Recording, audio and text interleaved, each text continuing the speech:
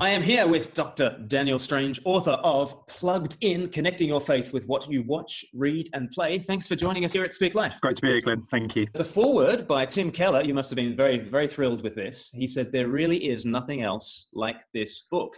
And I suppose, as an author, you write a book because you feel that there's a gap in the market. But what is it that has been kind of influencing you as you try to think about connecting Christian faith with the culture around us? What books have influenced you? Yeah, well, I wanted to do something that was kind of try to be as practical and accessible as possible. So I think there's lots of written about the relationship between Christ and culture, but does it get down to the nitty-gritty, everyday kind of stuff that we do? A lot of it's kind of quite esoteric. And it was saying, this is a course that I've been teaching at Oakhill for 10 years, which is saying, the assessment of which is do a cultural analysis of anything that you want to. And I've had the weird, the wonderful over the years. Yes. And to give some kind of method as to how we might do that, to show that everything that human beings do communicates their worldview, how they want to make a home for themselves, and that has religious significance. So I suppose you'd say I'm in the kind of Dutch Reformed tradition of understanding who we are as human beings, the fact that God's revealed himself, we've rebelled against that, and what that means for the interaction between the gospel and our culture. And so the book is trying to explore. I would hope that nothing else like this book is something about the practicality of saying to everyone, every Christian, hey, you can do this. You can take the glasses that the book gives you and say, yeah, I can understand something of culture in a way that's going to impact my evangelism, but as much impact my discipleship. What does it mean to follow the way? What does it mean to follow Christ in a Christian way? So that's what's behind the book, really. Yeah, you say that there are kind of four reasons why we want to engage with culture. For a start, we are surrounded by culture. You cannot escape culture. You could be Amish, but that's a culture of itself. Yes. We care about our own discipleship. We want to honor Christ in how we live and help others to do likewise. We care about telling others about Jesus so that they become disciples. So I guess that's an evangelistic thrust there.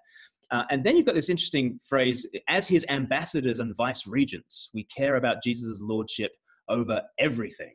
Why does that make us want to plug into culture?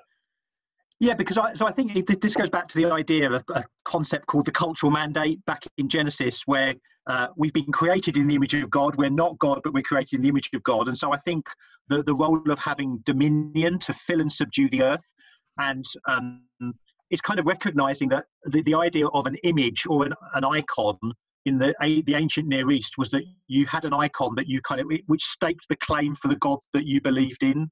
So as Christians, we are staking a claim for Christ's lordship in all the world, the God who has created us. And so that's why I think there's so many descriptions in the Bible or in the New Testament especially about taking every thought captive for Christ. We are disciples of him. So when we become Christians, we kind of take up that calling again to fill and subdue. Now, of course, we that can only be done, and that's where the kind of the cultural mandate and the Great Commission kind of wonderfully interplay together, because to take up that claim again, to take up that dominion, people need to be converted. They need to turn from idols to the living God. And so that's why the book doesn't really explore this much, but I think it's a given that the whole kind of evangelism and discipleship, or those big things that we make issues for ourselves in which comes first, they all go together. People need to be converted. When they've been converted, then they need to fill and subdue the earth under Christ's lordship. Mm-hmm. You say on page 88, why aren't we telling better stories with all the same realism, imagination, subtlety, complexity, and beauty that the culture is? You don't spend a lot of time in terms of creating culture in this book, but why is it that you think that the kind of waters that we swim in Reformed evangelical circles, we don't have a great reputation for being patrons of the arts, even though the church historically has been the greatest patron of the arts that the world has ever seen? Where have we gone wrong? I think there's been a kind of a diminished doctrine of creation, and almost a sole focus on the new creation. But for me, salvation is about is grace restoring and perfecting creation. And so it's a kind of, it's both the going back and the going forwards. And I wonder whether we've had a kind of diminishing of a doctrine of creation, and then I think an anthropology, an understanding of who we are as human beings. Now, again, the phrase is often used, and we can use it, throw it about that. We kind of have an anthropology that sees us as being brains on sticks, and in no way do I want to diminish the intellect or the life of the mind, or that's so important. But we're more than simply the intellect, and this idea of a holistic anthropology that says the heart is at the center of the human person, and that includes the intellect and the emotion and the will and the imagination, especially. And that's where I think, and I wonder whether in intellectually, the circles that we swim in, there has been an over rationalization of what apologetics and discipleship looks like. Now, I want to be careful there, because I still think, I believe, as I know you do, we believe in apologetics, we believe in persuasion, we believe in argument, and yet the way that we can put those arguments are as expansive as the human heart. Giving a reason for the hope that we have, and I do make this point in the book. Giving reasons is not simply a dry intellectual. It's about relationship. It's about engaging people in all of their faculties, which I know that you're passionate about in terms of song and poetry and all of those wonderful things. And that's where I wonder whether we just haven't engaged. We've been unimaginative, or less than imaginative. Yeah. So partly it's our anthropology. We're brains on sticks. We're Homo sapiens instead of Homo adorans, which you make a case for in the book. We are men who love, even before we are the wise men. And so, partly it's our anthropology, and perhaps partly it's kind of this reactive, where we are kind of against culture. We simply want to confront culture. That's kind of our knee-jerk reaction. But you make a case in the book that you want to confront and connect with culture. Yes. Sort of what that means. Yeah, I think, just on that other point, so we've made a kind of an anthropological point. In theologians, we also talk about a kind of an eschatological point, as in, I do think salvation is being delivered. It's been delivered from the wrath to come. It's been delivered from hell. But salvation is not simply a get out of hell free card, as in, Jesus is the way, the truth, and the life, and we follow the way. Is not simply an entry point or a destination. We are to follow the way, and that means, what does it mean to be a Christian? What does it mean if anyone is in Christ? The new creation has begun. Jesus Christ is the first fruits of the new creation, and we see what that means now, in so many amazing ways. I think one of the things that's struck me, and I'm still trying to work it out, is Jesus says, if anyone would follow me, they need to take up their cross. And the Christian life is a sacrificial, cross-shaped life. But then Jesus, in a few chapters later, says, you'll receive homes and mothers and fathers now, and eternal life. And what does that mean? And my worry is that we've had an overly under-realized eschatology. Now, of course, I don't believe that this is now the new heaven and the new earth. I'd be worried if it was. But the inbreaking now, and what that means for our cultural endeavours now, and what that means for the Christian life now. So that's why the confronting and connecting comes in, because I think if we just take that view that we are simply confronting, but we are to connect, because there is continuity. There's always continuity. And this is what I try to stress theologically in the book. I talk a lot about idolatry. The great thing about idolatry is that idolatry is parasitic. It's always taking a good thing and making it into a God thing. And so that, whether you say, the devil has no new stories or whatever, even the most, what we think as godless culture will always have a root in something that is good and creational. And it's difficult to explain, because how do you understand this conception of suppressed truth? What does suppressed truth mean? But that's precisely what it means. So whether it's we see in Acts 17 or in 1 Corinthians 1 that I talk about in the book, it's always saying that whenever we are engaging in culture, there will always be both affirmation and denunciation at the same time. And it's trying to get that kind of how do you do both of those things at the same time? How you bring those two passages in particular together is fascinating. So you begin your chapter on confronting and connecting.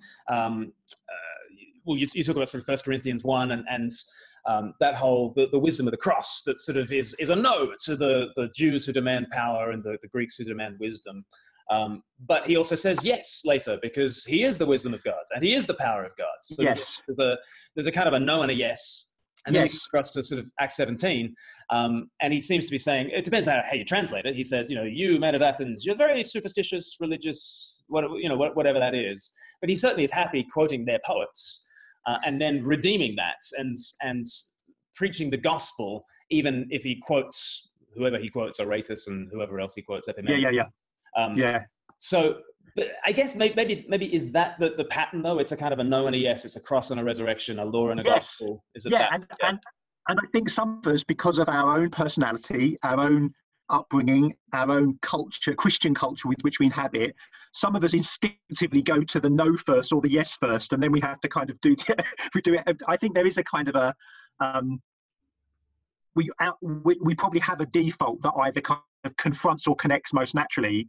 What I think we need to try to do is to try and make sure that we're doing both at the same time. Mm-hmm. And I certainly don't want to give the impression, the great thing about Acts 17, if you're worried that some of this stuff is a bit kind of, it's too affirmatory or kind of, too kind of a touchy-feelies, Paul starts Acts 17 by having this paroxysm over idolatry. So he's really disturbed by it. And at the end, he calls people to repentance. If you have those two bookends and they're kind of there, then whatever happens in the middle, however contextual he is, however much he's kind of engaging in the culture, those bookends make sure that we are still calling people to turn from idolatry and repent.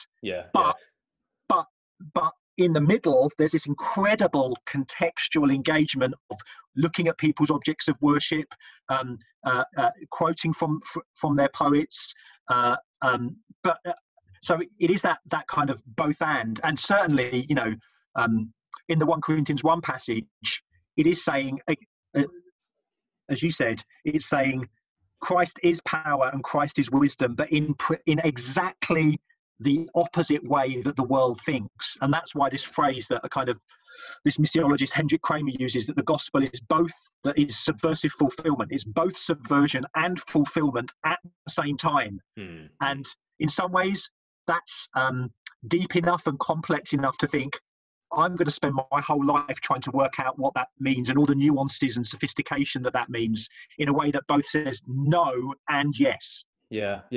Can we earth this in like an example of subversive fulfillment, saying no and yes, saying no to the culture in the incarnation, in which it wants to present its object of worship to us, but then yes to the deeper desire behind that. I've got an idea off the top of my head, but what you go with an option that you've thought about. Well, this is all from, some of this is from my kind of students who give great examples, but one example that I've been thinking about, which surrounds this whole area of superstition. So we're told that we live in a very kind of disenchanted world, but we know that on the ground, superstition is all over the place. So the example that was given was someone who works in an office where you must never say the phones are quiet, because if you say the phones are quiet, it means the phones are going to get busy and you'll have a busy shift. Right. So, and I saw, this was one example, and then we have a guy at Oakhill who's a policeman who said that's completely true. On the radio, you never say you will say it's Q tonight. You never say the word quiet, because if you say quiet, there's some kind of malevolent force that's going to make things really busy. And then you realise it's in an emergency, it's in hospitals, it's all over the place. This kind of quiet phenomenon, and it's the idea that there is some kind of force that makes things happen. Now, we do not, but now, of course, in other religions, the whole idea of spirits and jinn and evil eyes all over the place. But in our so-called kind of disenchanted world, it's pretty enchanted. People do live by this suspicion all the time. And we're going to be saying, as Christians, we don't believe in malevolent, impersonal forces. We believe in a loving Heavenly Father. We don't believe that we're kind of just robots. We believe we're accountable, and yet we believe in a God who is sovereign. So what we're doing is we're bringing rich Christian theology, which, about sovereignty and human responsibility, to the everyday lives of people who get really cross with their colleagues because they've said quiet. Yeah, right.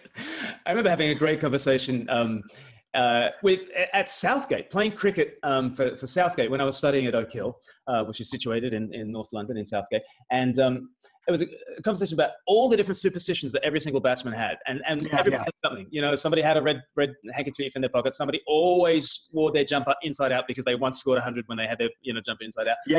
Always had to cross the rope backwards. Like when he went out to bat, he always had to spin around. And it was just very interesting, like talking about the crossover between superstition and religious thinking and scrupulosity and idolatry. Yeah. And because I guess we all want to control the world, control the universe through our own actions. And I guess this is another thing to bring to bear, because that's the law, isn't it? You know, what can I do to secure my destiny? Actually, you idiot, with your jumper inside out and your red handkerchief, you're still going to get bowled for a duck. Exactly. And the interesting thing is, even at kind of a corporate level, I remember reading. So the week of the Champions League final with Pochettino is famously suspicious, and he has this, or superstitious. He has this. He has in his office. So this is you think about the sports psychology, the business kind of technicality of a major Premier League team. You go into Pochettino's office and there's a bowl of lemons on his desk because he believes in this universal energy that if people come in with negative energy, the energy goes into the lemons. So he changes the lemons every 4 to 5 days. When life gives you lemons. Yeah, exactly. And people say, "Oh, we live in a disenchanted world." I mean, it is differently enchanted, and I think that's because we are not, as human beings, for however much you have your Stephen Fry or Richard or Christopher Hitchens or Dawkins, people do not find it easy to live in a world where they think there is nothing, and that, however, the secular is really haunted, and I think that taps into the rich anthropology that the Bible tells us that we are religious. Yeah. When people stop believing in God, they don't believe in nothing; they believe in anything. The G.K. Chesterton line. How would you kind of use that in evangelism? Let's say that you're in the conversation and somebody just says something and then says "touch wood" or whatever. Like in what direction would you be seeking to nudge the conversation? Yeah. So I think go on. Because you could say, "Well, that's just ridiculous. You don't really believe that, do you?" But how would you do it, kind of sensitively and in a gospel shape? Yeah, I think I would want to gently explore, and again, this is why I think a lot of our apologetics and evangelism has to be done in the context of relationship, because especially as you reach those things, those kinds of commitments that people have, the more you get to them, the more cherished they are, and the more people feel kind of they find it hard to talk about them. But you'd want to tease out what's behind that, and I think the whole thing you pointed to, Glenn, is this idea of control, people wanting to feel in control of their lives and not wanting to feel out of control. And that leads to all kinds of habits and addictions and all kinds of issues that people have. And I will be wanting to explore that and then, try to wait for the opportunity or try to, guide the conversation round to people asking me about, what do I think about my own life? Do I think I'm in control? What do I believe that in terms of is there a God, or and trying to get people then to get to talk about Christ. And I do think that what I'm starting to work on, I hinted it in the book. What the one theologian I found really helpful is this guy called J.H. Babbing, who's a missiologist, who talks about human beings having these magnetic points, kind of the same kind of questions that keep coming up all the time about who we are as human beings, what's gone wrong. And what I'm trying to do is to show how Jesus is the answer to all of these things that human beings struggle with all the time, whether it's kind of sovereignty and responsibility or the idea of connection or the need for deliverance. And it is trying to show how, we, as Philip says to the Ethiopian, or as Luke records Philip saying to the Ethiopian, we offer Jesus. Mm-hmm. And Jesus Christ is big enough to kind of answer all of these human questions that are these perennial questions. So in terms of conversation, you're always wanting to get to the opportunity where you can say something of Christ and offer Christ. Brilliant. Let me press you on a couple of other kind of cultural examples, and we'll see how there might be a subversive fulfillment and the offer of Christ at the end of it. I'll give you a more trivial one and then a more serious one. The more trivial one, somebody, Duncan Hollins on Twitter, has asked, Get Dan to talk about park runs. Why has park run become so popular? And then I'll ask you, the more serious one, Pete Jackson, who you might know as well, would love some direction on how do we talk about the issue of abortion in our culture. Is there any way of doing a subversive fulfillments? Actually, Jesus and his way gives you what you're most looking for with that example. So I prepped you. I'll give you the easier option first, park runs, and then we can solve the whole pro-life issue. Yeah, okay. The hors d'oeuvre, part one. Mm-hmm. Well, Duncan Hollands, who's currently one of I'm his tutor, so it's a little bit naughty to put it there.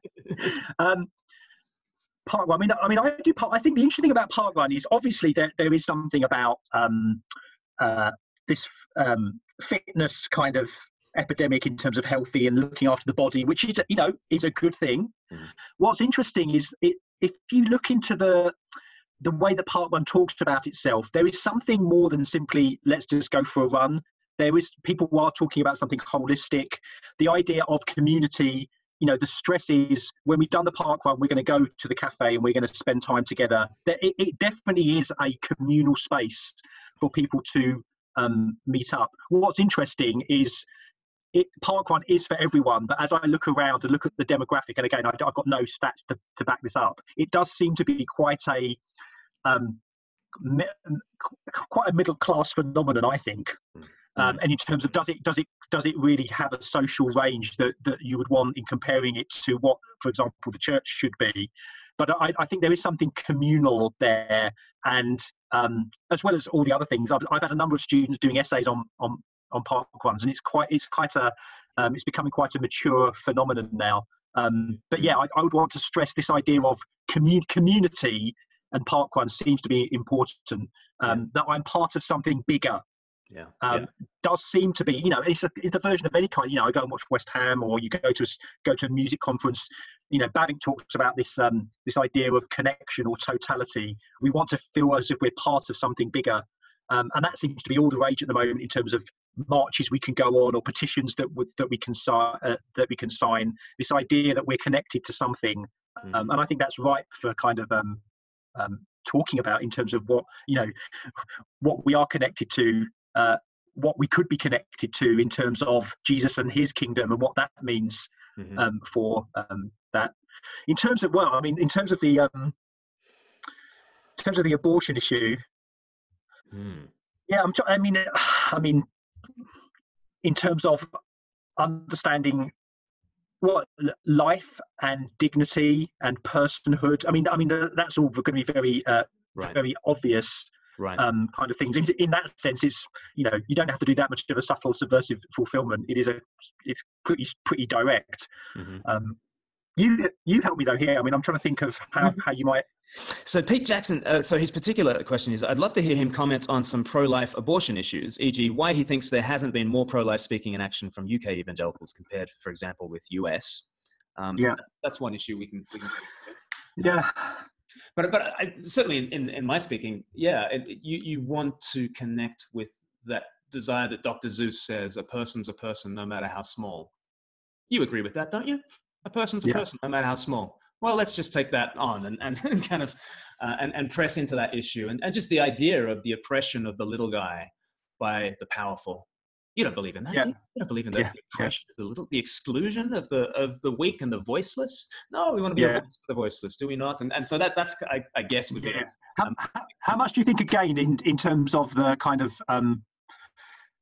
how much is the issue of control an issue there, and how in those discussions? Is that what's behind the kind of pro-choice? It is a control issue again that we want to kind of engage with.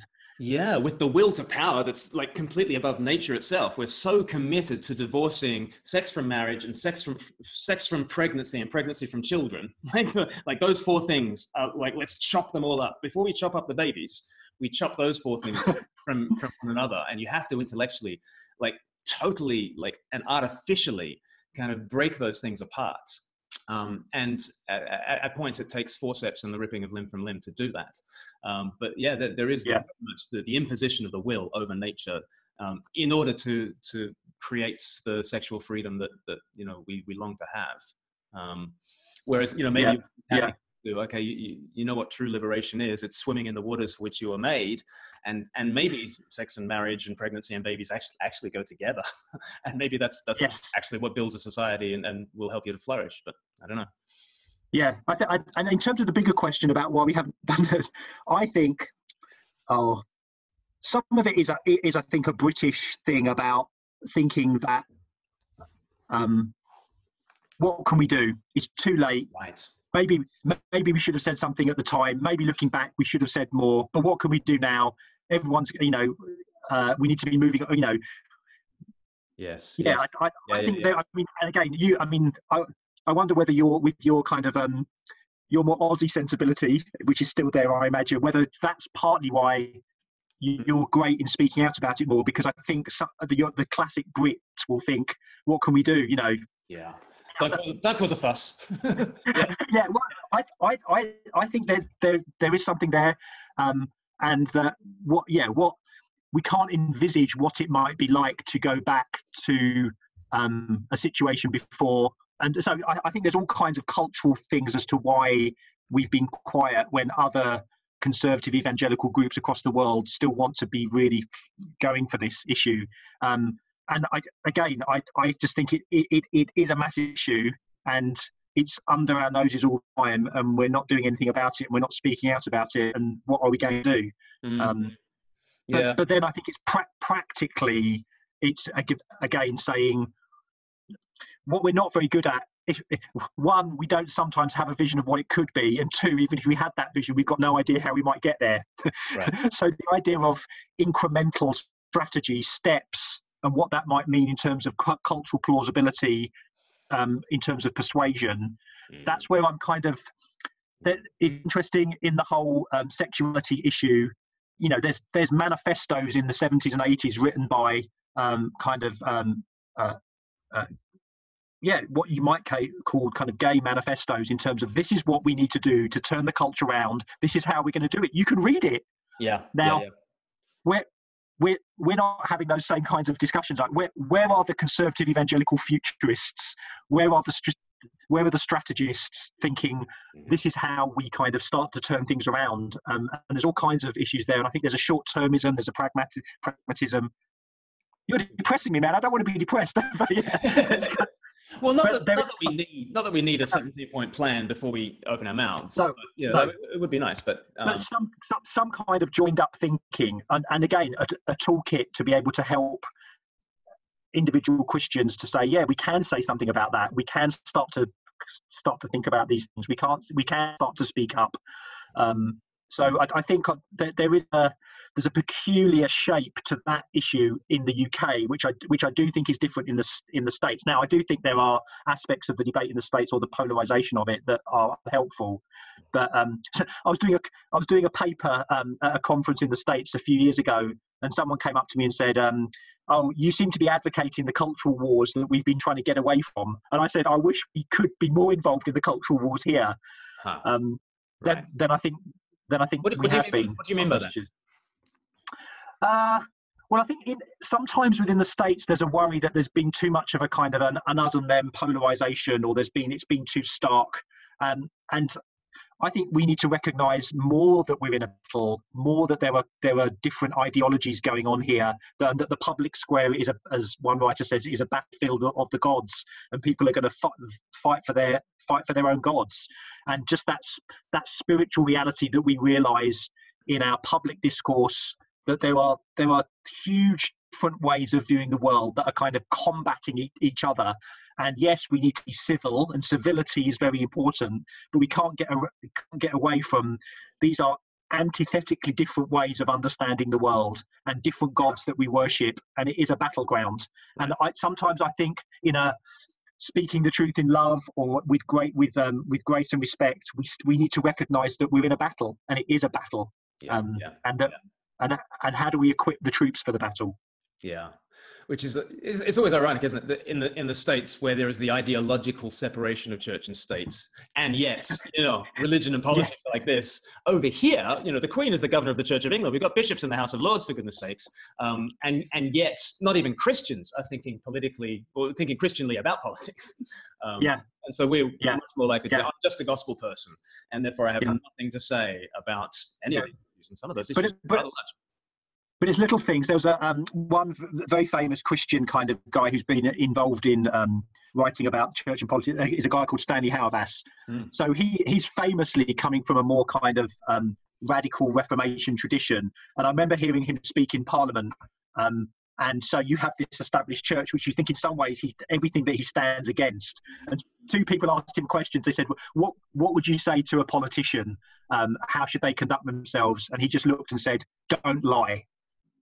Don't lie, just tell the truth. And that's one thing. And then secondly, someone asked him about what do you think about establishment? And he said, enjoy it while you've got it, in the sense of, the influence of Christianity that Christianity has had. And I mean, I know that through your work and, the importance of recognizing that even the things that I still think as a culture we hold dear, many of those things are there because of the influence of the gospel in our culture. And we forget that you can't have the fruit of a Christian worldview without the root of the Christian worldview. And I think that is still a powerful apologetic. I think it's diminishing, but I still think that's important. Yeah. But I mean, what a great practical thing to say to Christians. What we can do, don't lie. Tell the truth. Wow. And and let the chips fall where they may, even if you haven't got the 17-point plan for the future. And what's going to unfold. Jim Sayers has asked a great question about, when we think about culture, surely evermore we're thinking about cultures. Yes, of course, fragmenting massively. What can the church do in the light of, Republicans hate Democrats and vice versa, and Remainers hate Brexiteers and vice versa? What can a Christian say that might be of some use when there isn't a culture out there? There are many fractured cultures. Yes. So I think part of it is a challenge and an encouragement. The challenge is, given that in some ways every individual human person made in the image of God is unique and so represents in some ways a unique culture. Having said that, to do any kind of teaching, you have to generalize, or else you could only talk about each individual person. So we always have to generalize.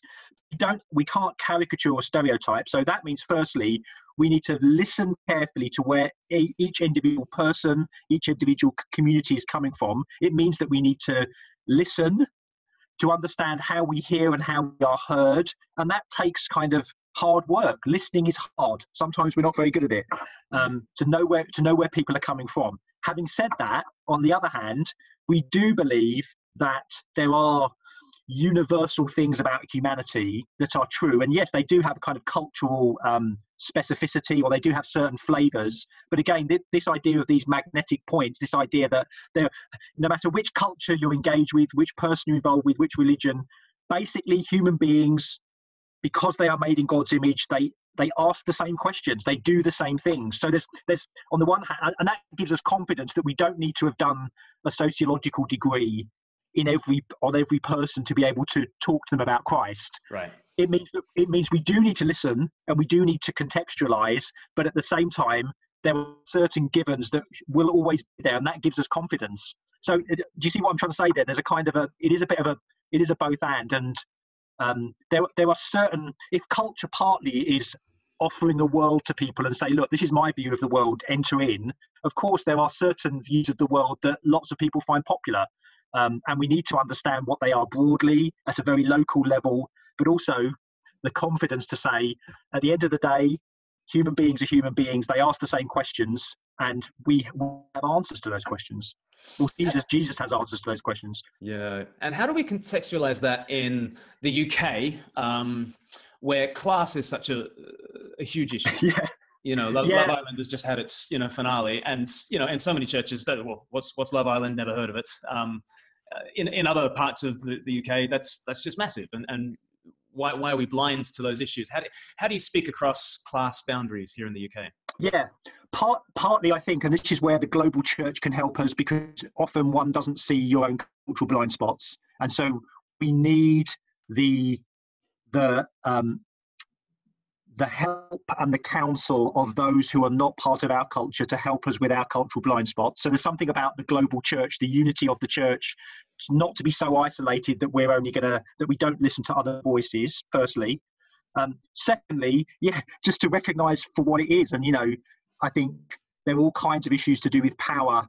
There's been lots said about race and ethnicity, and we need to do more work on that. And, that's not an issue in our context. But the whole class issue is because we're so in it, we just don't see it. It's so pervasive, especially has been in evangelicalism. And I think we need to do some serious work and to see what class is, how class works, what that means for power, realizing that, me as a grammar school boy, you as an Aussie, how we're affected by that, how we might react against in a unhelpful way as well. So there's all kinds of reacting against. But I think one of the key things is having the conversation, starting to talk about it more. And I hope, even though we've been forced to, it's probably helpful that at this time we're starting to talk about it more and what that might mean for the kind of the demographic of evangelicalism and how we might reach other parts of society that we haven't at a kind of at all kinds of levels, and to realise that. In some ways, Love Island is as religiously motivated as anything else that people do. And yes, we need to work hard at doing that work. But I think it's crucial. So you are Director of Studies at Oakhill. What's your title? Yeah, Director. I'm a college director. Yeah, college director, and you've been there, I guess, for like 12 years, something like that. 13? 14 years. 14 years. I came during your last year as a student there.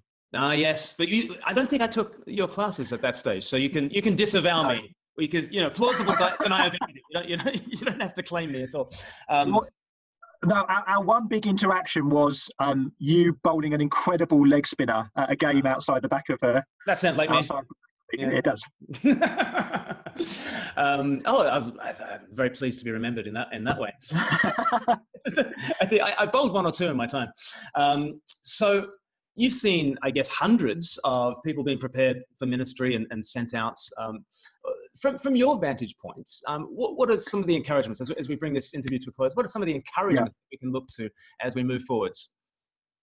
I think there are lots of Christians, and as I go around the country and do some speaking events and do other stuff, there is a real hunger. I think there's a hunger for people to make sense of what they think is going on. And I think there's a great opportunity for that to be fed with good, rigorous, orthodox Christian teaching and theology that isn't kind of, soundbite or fast food, but is something that's substantial, that is going to produce resilient, those kind of men and women of Issachar who know the times and know what the church should be doing. So I do think there is a hunger out there, which I would say is a positive, and I would hope that what we're trying to produce at Oakhill, other theological institutions are available, is to recognise, what does the Bible require of a Christian leader and a minister? What do we need at this time? And I think the Bible can come up with, as we've done at Oakhill, a kind of a graduate profile to say this is the character, these are the skills, this is the biblical wisdom that is needed of Christian ministry for this time. And I would hope that we are trying to do that, and other places are trying to do that as well. But it's certainly a challenge, and I think just a wake-up call. If realizing the hunger is, I think, for me, a positive, because I think now we're starting to realize that, wow, it is tough. We are in a battle. Maybe in the language of kind of Game of Thrones, winter is coming, and are we going to be ready? And are we going to be prepared?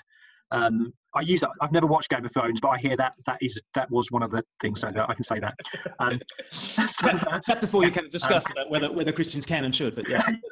And I think just to encourage inquisitiveness, and to this big thing about realizing that our discipleship is not simply about what we do on a Sunday, what we do in our church during midweek. It's this holistic, whole life picture of, are we keeping ourselves from idols in everything that we do, in the way that we educate our kids, in the way that the things that we watch or don't watch, in the way we create culture, in the way that we are doing our own artistic endeavors. If we can have that mindset, then the church is, the church can be such an attractive home for people who feel dislocated and homeless, and that's what we need to be doing. Brilliant. And so, final question: what do you hope that people will get out of Plugged In as they race out and buy a copy? Yeah, well, my vision would be, and this may be kind of idealistic, is I would like people in their churches to read the book and say, do you know what? Once a month or 4 times a year, we're going to get together and we're going to look at our own lives and say, let's look at the analysis of Plugged In. Let's look at the stages and how to do cultural analysis. And we're going to, in a group, we're going to have a discussion on a particular thing that's been troubling us, or a thing we want to engage with, or a conversation that we've had that didn't go well, or what does this mean for my own life in my discipleship. I'd love churches, Christians to be getting together to discuss the book, and I hope it's accessible enough for people to say, or in youth groups or adult Sunday schools, or for preachers to be able to say, I'm in this sermon, I'm going to be contextualizing my application in terms of this particular issue in culture. So that would be some of my kind of dreams for the book, that people would read it, but that it wouldn't just be an individual thing. It would be, let's do this together in community. Yeah. Well, I can testify that it has certainly helped me to do that, to connect and confront. And I just loved the worked examples at the back. You've got some examples that students of yours have produced about how to connect and confront adult colouring books, bird watching, zombie films, and the Japanese domestic toilets. And to discover more about that, go and get the book. Go and read the book. From the Good Book Company, highly recommended. Also, Tim Keller highly recommends it, so that's worth even more than my endorsement. But buy it by the box loads. Dan Strange, thanks so much for joining us. Thanks. Thank you.